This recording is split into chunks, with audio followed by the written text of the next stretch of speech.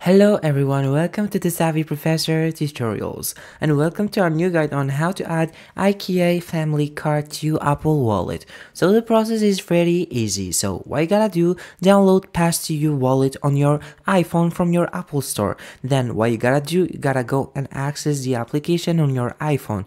Right on the search bar, IKEA. So here you write the IKEA family, then you'll be able to see a lot of templates for your card. Let's choose for example the first template from here since it's the most popular. Then you'll be able to scan your card from here. So click on this scan icon. You'll be able to scan by camera or from photos on your gallery. Add your informations and click on this done button from here. Now you're gonna preview your informations on the card and then you click on add the card to your wallet. Going back to our wallet from here, check in if the card is added. Here it is actually really added to your wallet. Thank you so much for watching this video. See you on our next tutorial.